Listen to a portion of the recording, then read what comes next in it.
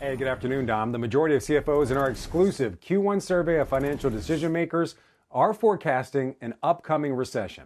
57% expect a recession in the second half of 2023.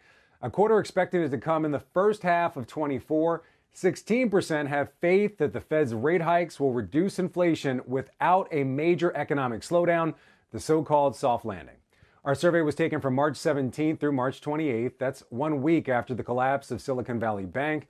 On March 22nd, the Fed hiked a quarter point, raising rates to the highest level since 2004. The S&P was just flat during that time. So with that in mind, 40% of CFOs said the Fed is doing a good job in its battle against inflation. 43% said fair, with only 17% voicing their disapproval with the central bank. We, of course, get our next read on inflation on April 12th with March CPI. Recession is not the only concern for CFOs, but top answers clearly are related to that possibility. 30% said inflation was the top risk to their business, nearly a quarter saying consumer demand, 13% saying the Fed itself.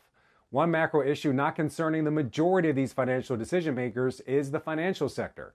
73% of CFOs say they have no concerns about the safety of company deposits. 63% say they have not moved any company funds from regional banks over to larger banks. Dom, back over to you. All right, Frank, one of the other trends that we're watching right now is the artificial intelligence one. It's been a very big story so far this year, ChatGPT and everything else. What exactly are these chief financial officers saying about spending on things like AI? Well, the results may actually surprise you, Dom. Almost 2/3 of the CFOs say that they're just cautious about AI. They're not jumping in with both feet. They just want to see how it works out.